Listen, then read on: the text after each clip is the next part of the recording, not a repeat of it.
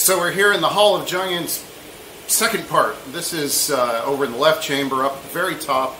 I've done some video here before, but not a whole lot.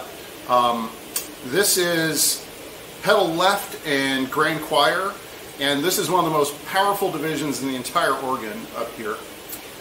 In front here we have the legendary Stentor Sesquialtera, 7 ranks, and you probably can't see it on the camera there, but we've got a gargantuan wood open, voice number 320, which was originally on 50 inches of wind, but it was reduced to 20.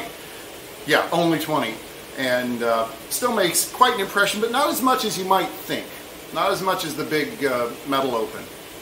And then behind me over here, we have the pedal bombard unit, which continues from downstairs up here, and is on 50 inches of wind. For the organ builders out there, let me tell you, until you've worked on this kind of pressure, you don't know what you're in for, because if you accidentally trip a primary while you have your face over the toe hole, it's like getting shot with an air cannon. I'm not used to that because I'm used to doing church organ work like most other people.